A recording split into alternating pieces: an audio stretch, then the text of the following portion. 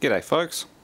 Well, for this afternoon's little project I'm going to build a Redneck oil pump, mainly for recovering hydraulic oil out of the injection moulding machine. And I'm going to use a rather old, somewhat leaky old hydraulic pump. Not really serviceable for hydraulic use, but it should work just fine as a transfer pump. It's a gear type pump, and it does still work. It just leaks out through the shaft seal and everything like that. I tried it a couple of years ago and then shelved it. I'm also using a 24 volt DC motor, and I have a speed controller unit somewhere else that will couple up at the end. This one's not too bad. Yeah, I've tested it. I think the bearings are just noisy. It's been for a bit of a swim, like a lot of these ones that I find. Yeah, so I'm just basically going to put little legs on each part, bolt them to the piece of wood, and couple it together using a bit of radiator hose or something similar like that. Bit of parallel heater hose.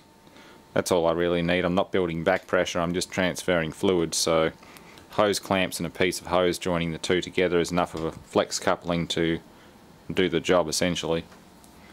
Should be pretty easy.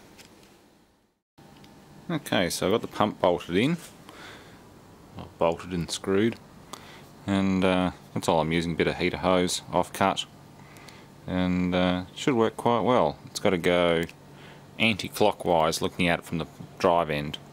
There's even an arrow on the pump housing indicating the direction of rotation so that fluid comes out of the high pressure port. As for the motor end, I'm trying to find a little adapter that I made a while ago. It's just a 20mm sleeve with a key slot in it that fits over these shafts, but I can't find it, so I'm thinking I'll just stuff the hose over the keyed shaft and use it as it is. Doesn't really matter, it's going to be a very crude and short-lived project. I'm going to dismantle it afterwards. Anyway, let's space this motor up using washers and whatever I can find, and yeah, line it all up, clamp the flexible coupling on, and should be good to go.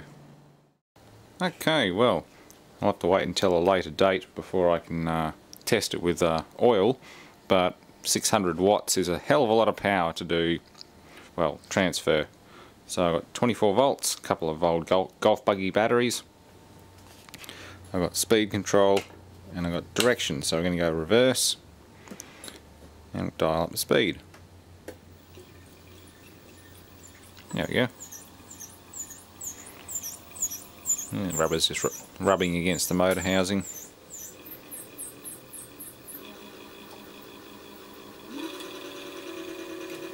And 40%,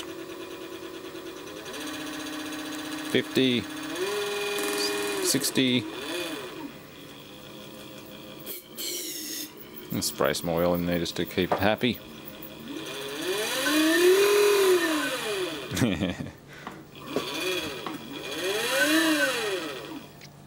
Shouldn't be a problem at all.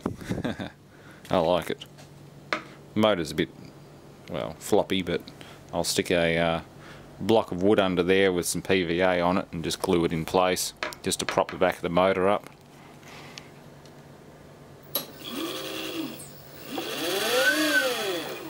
But it works quite well.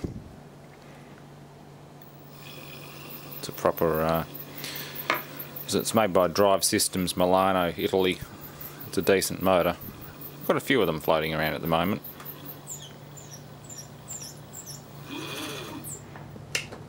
Anyway, next step is to, well, not related to this one, is to try this controller on that starter motor over there. I want to make an electric bike, and that is a decent big truck starter motor. So either I use a small DC controller, or it'll be a yeah, MOSFET based speed controller, or I build something myself or get Alex to build something. Yeah, big starter motor on a Yamaha RT125 chassis. Good fun. Probably using those two batteries or bigger ones, a couple of 40 amp hours. I think they're both 18 amp hour, but we can go bigger. Everything's better when it's bigger. Anyway, thanks for watching. Oil pump's pretty much finished, and we'll use it to drain some oil out of this when I get time to start stripping it down, assuming I don't get the pump working in time. But either way, I want to see the 10 horsepower motor out of this thing in the Nissan Micra. I'm pretty sure that's what I'm going to do with that car. I'm going to pull the gasoline engine out and we'll go full AC electric using a variable frequency drive. Awesome. We'll just need to buy some nickel metal hydride batteries and it should be fun. Anyway, thanks for watching.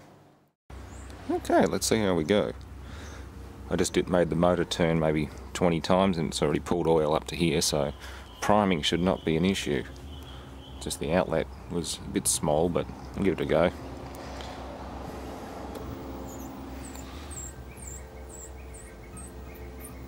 Here we go.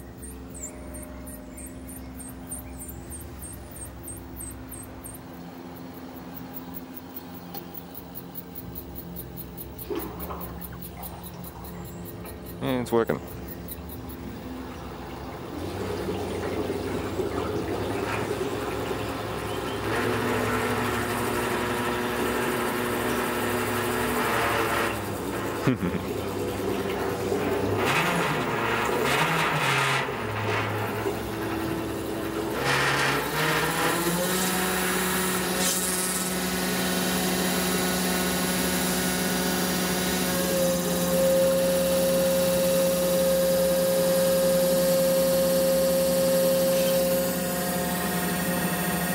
About 55%, 60%.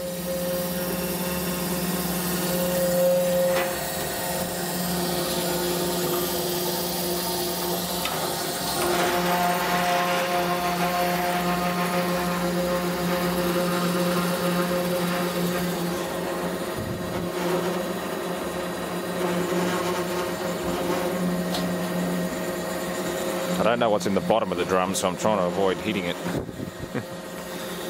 Avoid the sludge.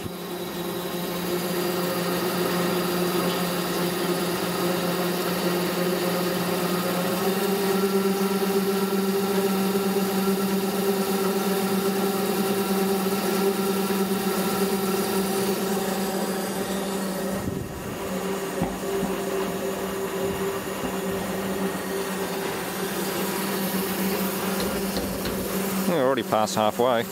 That was full.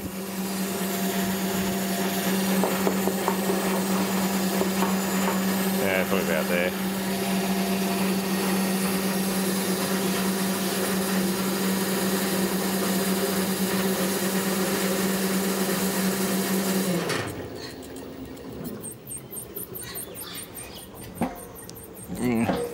Down to about there.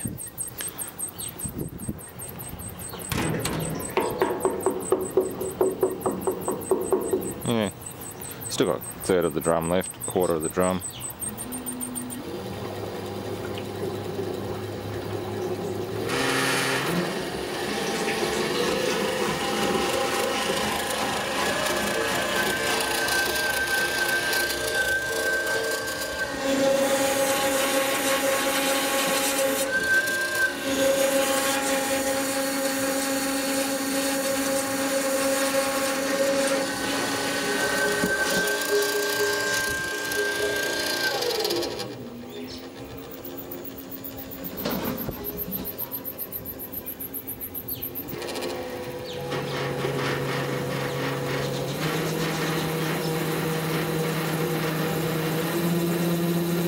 I'm just getting close to the bottom. I'm not going to hit the bottom of that drum because that's going to have crap in it.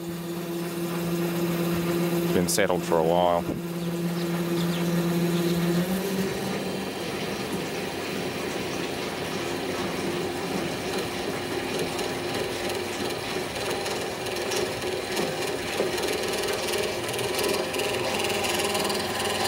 It's starting to rain.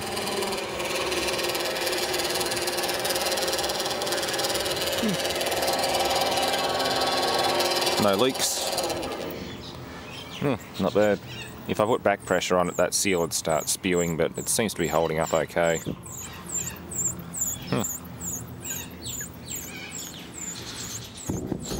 This drum's light enough, I can just pick it up and dump the rest into a funnel. That's not a problem. Oh, that's that. Thanks for watching. It's going to be a handy little tool. I'll just have to run some clean oil through it just to get rid of the carbonised stuff before I use it for recovering reusable oil, but that's easy enough.